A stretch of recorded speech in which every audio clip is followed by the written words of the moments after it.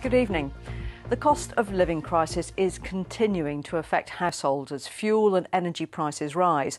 And today it's been revealed that regular pay is falling at the fastest rate in more than a decade. That's according to the Office for National Statistics. In Wolverhampton, a new community shop has opened today to help 350 families every week to gain access to affordable food and essential products. Kevin Reide has been to find out what difference it will make. To open our new community shop. The WV10 postcode area of Wolverhampton is one of the most deprived in the country, but today it was time to celebrate as a new discount shop opened at the Big Venture Centre in Bushbury. 350 families have already signed up, including Joy Saunders, who has 5 children and a husband to feed. The supermarket could easily be £150 a week, but by coming here and getting things like my fruit and veg fresh, the sausages and bacon, sort of those items, then reduces my normal food. I'm probably about £50 better off actually by coming here perhaps twice a week and grabbing all the fresh foods.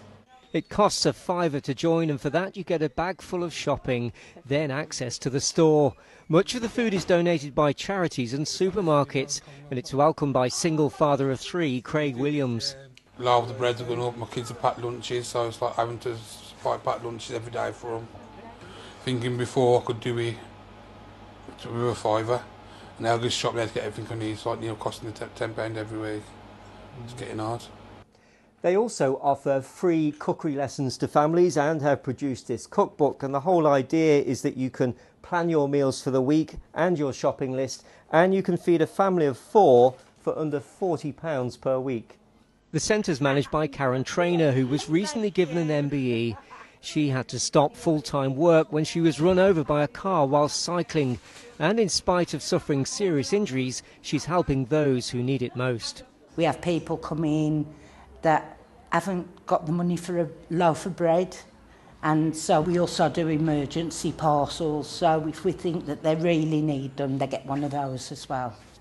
For me, if I'm not here, then I'm climbing the walls, so this is where I need to be.